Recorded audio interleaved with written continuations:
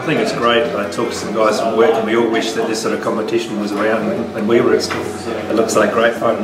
Most of us didn't get a chance to do this sort of thing when we were at school. I think it teaches kids technologies which are actually very similar to technologies we use in our day-to-day work in high technology organisations. The judge's role today is to look not at which robot wins, is to look at the design process the children have been through to achieve the final design of their final robot. Some of the work we've looked at has been fantastic. The students have identified exactly the process they've gone through, some things that have worked, some things that haven't worked, and showed why they've made the decisions they have to come up with their final robot, which is extremely similar to what we do at work in an engineering organisation.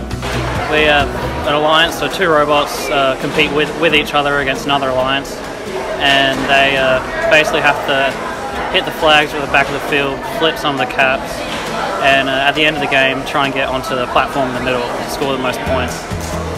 Well, my favourite subject is digital tech and maths. I want to become an electrician, so I think this sort of helps with it. There's a little bit of wiring and stuff we have to do with them.